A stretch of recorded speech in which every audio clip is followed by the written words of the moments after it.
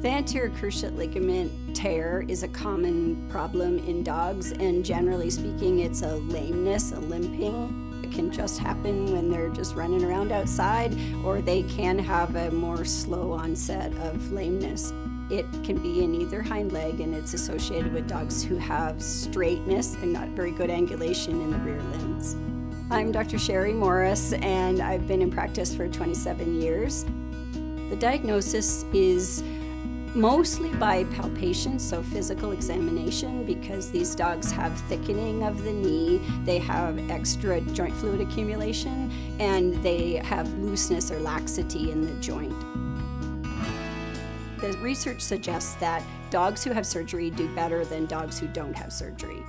The MMP is a moderately priced procedure that allows more people to have a bone cutting procedure. It isn't as common as some other procedures like the TPLO or tibial plateau leveling osteotomy, but bone cutting procedures in general tend to give better long-term performance, less arthritis, and should get about 90% function.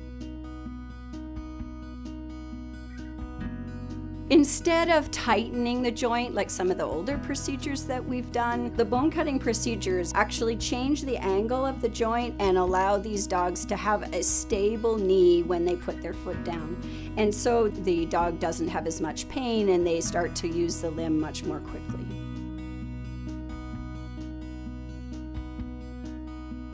The process is it's a one-day procedure for him. He's going to stay in the hospital and have surgery today.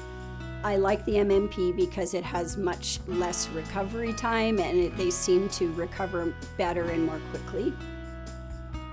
He will be on what I call house arrest for 4 weeks, and he'll go out to potty walks but no loose in the yard for 4 weeks. After that, we'll do an x-ray. As long as at 4 weeks his implants look good, then we'll allow him to go forward and go for walks, and still no loose in the yard for 4 more weeks. So a total recovery time typically is around 8 weeks.